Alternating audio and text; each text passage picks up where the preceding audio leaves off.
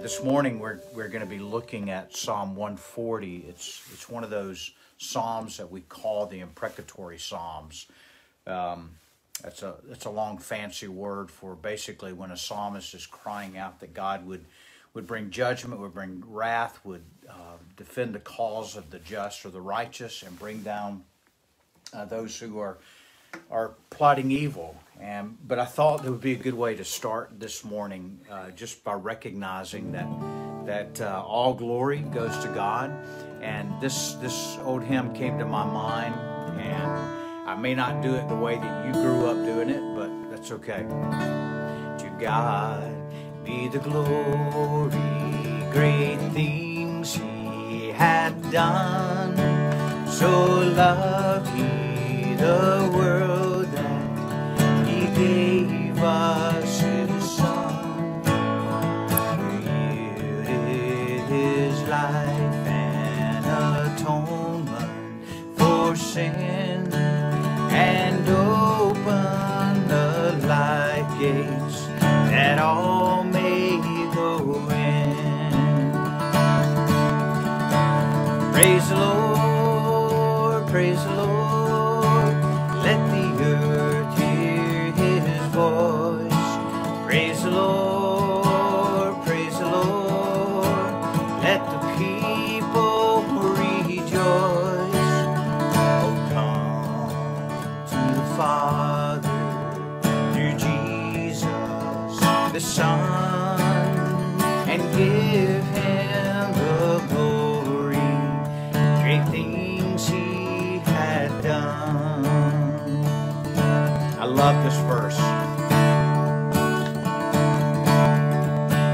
Oh, perfect redemption, the purchase of blood, to every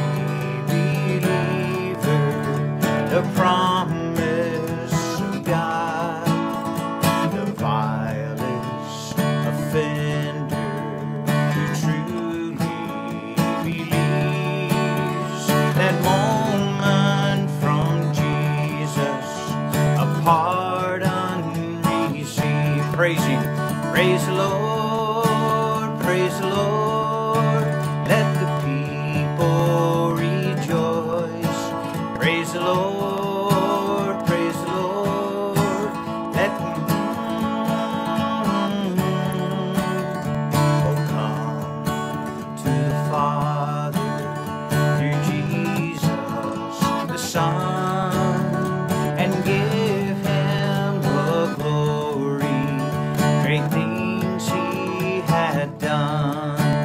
Praise the Lord, praise the Lord, let the people rejoice. Praise the Lord, praise the Lord, people rejoice. Oh, come to the Father through Jesus the Son, and give Him the glory, great things He had done. Sang that song my whole life and forgot a couple of the words. Psalm 140, an imprecatory psalm that David is crying out. And I think it's good for us to read the imprecatory psalms. I think it's good for us to meditate on them, and even to pray them, and we'll talk about that in just a minute. But there's a date in my Bible at the margin of this psalm. It's February 28, 2013. And I remember very distinctly circling the first three verses, because I myself was in a situation in my life at this time, and it's just too graphic to even go into. But I literally felt what David was feeling when he was praying this prayer to God. He begins by saying, "Deliver me, O Lord, from evil men. Preserve me from violent men who plan evil things in their hearts and stir up wars continually. They make their tongue sharp as a serpent, and under their lips is the venom of asp." Now here, David is describing those evil men that were plotting against him continually to bring him down. And I think David's psalm in this, when he's crying out, there are two contexts we have to keep in mind. Number one, he was praying for himself personally. There were literally evil men who were trying to take his life. But secondly, we have to recognize that David was the anointed king of Israel, God's chosen people. And the effects of the things that these men were bringing against David not only affected him personally, but also affected the kingdom as well. And so David is praying that God would protect him, that he'd guard him, and he describes how these men are. Verse 4, he says, "Guard me, O Lord, from the hand of the wicked. Preserve me from violent men who have planned to trip up my feet. The arrogant have hidden a trap for me, and with cords they have spread a net. Beside the way they have set snares for me. I say to the Lord, you are my God. Give ear to the voice of my pleas. For mercy, O God." So he's crying out that God would see him in his condition and state, and that God would extend his mercy, that God would preserve him in the midst of this. And then he says to the Lord in verse 6, "I say to the Lord, you are my God. Give ear to the voice of my pleas for mercy, O Lord. O Lord, my Lord, the strength of my salvation. You have covered my head in the day of battle." And so David recognizes God, that he is the strength in his salvation. Now here the word salvation isn't pertaining to eternal salvation, but to his deliverance. God, you are the strength of my deliverance. David recognized that within himself, again, of his own means, he had no way to rescue himself, but that God had to be his deliverer. God had to be his salvation. "Grant not, O Lord, the desires of the wicked. Do not further their evil plot, or they will be exalted." God, stop the evil worker. God, do whatever is necessary to stop those that are plotting evil. Now, this is where we have to pause for just a minute and ask the question, is it okay to pray and ask God to bring whatever he has to bear to bring down the wicked, to stop them? And it's a prayer that we have to recognize that when we pray that, it can be devastating to those that we're praying against. And one of the things that I'm mindful of when we pray these types of prayers is that, number one, we have to recognize that we too were once enemies of God. We were not saved, and we were enemies of God. And thank God for his mercy, that he did not bring judgment, or we would be eternally lost. And so we have to bear in mind that when we pray for God's judgment in this way, that at that day of judgment, there is no second opportunity. When we pray the prayer, "Lord Jesus, come quickly," we have to recognize that when we're praying and asking the Lord Jesus to come quickly, that what we're really praying behind that is that we're praying for his judgment as well. Because on that great day when Jesus comes, he is going to judge all of the earth. He's going to judge wickedness. He's going to judge evil. And there will be no second chances in that day. And so yes, it's okay to pray these types of prayers, but we have to recognize that we too were once enemies of God. The second thing we have to try to discern is, are we praying that prayer for our own personal good? Are we praying those prayers in our assessment of what is evil? Or are we praying those prayers in the assessment of what God's Word says is evil? Sometimes we don't recognize that we may be at fault when those come against us, and we don't want to recognize our own fault. So it's a careful prayer that we have to pray. It's a discerning prayer. It's a prayer that we have to look at our own hearts. And lastly, we have to recognize that God alone is sovereign, and God alone is the righteous judge, and God will bring justice. A lot of my prayers lately, and for a long time, have been praying for the evil that I see in our land. The evil such as the taking of innocent life, especially the life of the unborn. And I pray, I do pray, God, would you stop those, take whatever means necessary to stop those, God, who are promoting the taking of innocent life and the unborn. And yeah, that means our legislatures. And I pray, God, would you stop that evil, God, of the taking of life, God.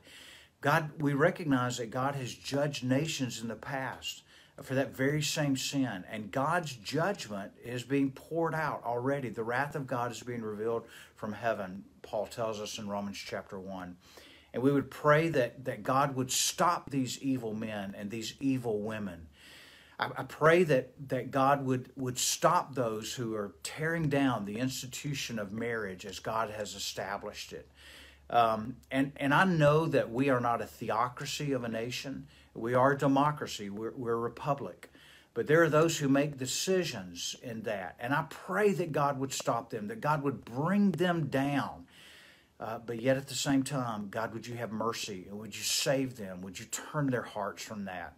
And so, yes, it is righteous to pray these imprecatory prayers and psalms, that God would stop the evil, so that the gospel, the body of Christ, we're reminded Jesus told us to pray for those who persecute us. But we can also pray for deliverance from them, but pray for them as well. And so there's that tension in these prayers that we have. Verse 9, he says, as for the head of those who surround me, let the mischiefs of their lips overwhelm them. Let the burning coals fall upon them. Let them be cast into fire, into miry pits, no more to rise. Let not the slanderer be established in the land. Let evil hunt down the violent man speedily. And if you take these 3 verses, what David is saying, let them be caught up in their own trap. Let them eat each other up so that they might come to destruction, God. Cut off the head of that and let them turn against each other, God, that you would spare the righteous.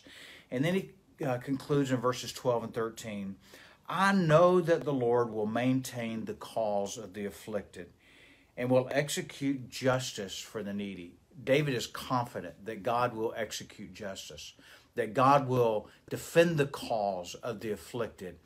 And again, David is looking in his day, but he's also looking to the future. And we look to the future when Jesus does come and establish his kingdom, his literal reign in Jerusalem for 1,000 years there in that millennial kingdom, that right justice would be meted out. Surely the righteous, verse 13, shall give thanks to your name. The upright shall dwell in your presence. And here, again, as a closing confidence, surely, he says, the righteous shall give thanks to your name. And so give thanks to him this morning. And the application, I think, for us as believers is, number one, recognize that we too are enemies of God. But God in his grace and his mercy has saved us. We didn't do anything to save ourselves. We were enemies against God.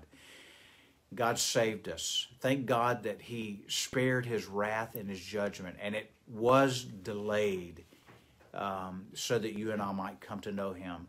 Let's continue to pray. Yes, Lord Jesus, come and establish righteousness.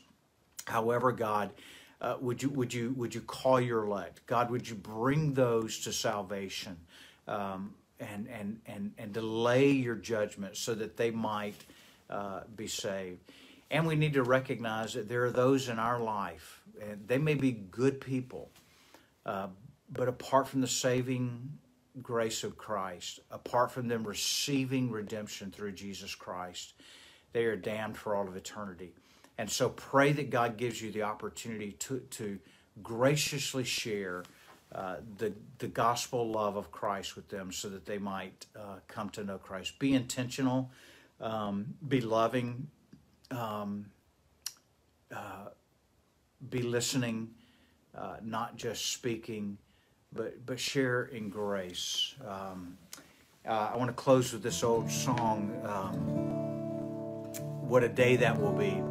There is coming a day when no heartache shall come, no more clouds in the sky, no more tears to dim the eye. All is peace that happy golden shore. What a day, glorious day that will be.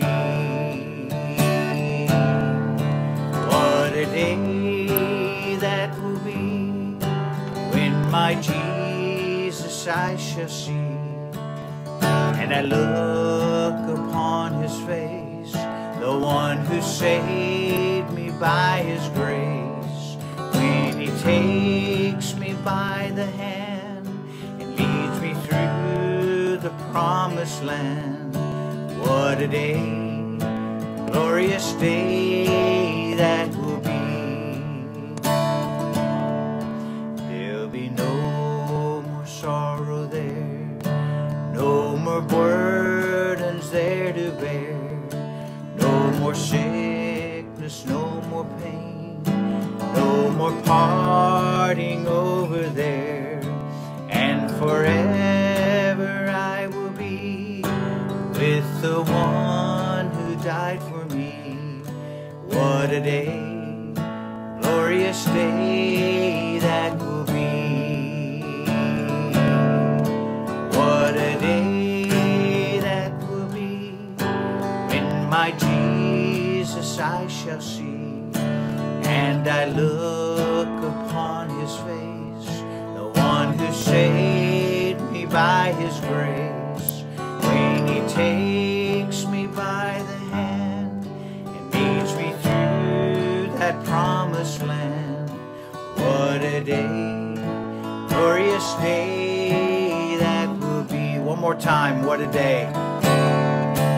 What a day that will be, when my Jesus I shall see, and I look upon his face, the one who saved me by his grace.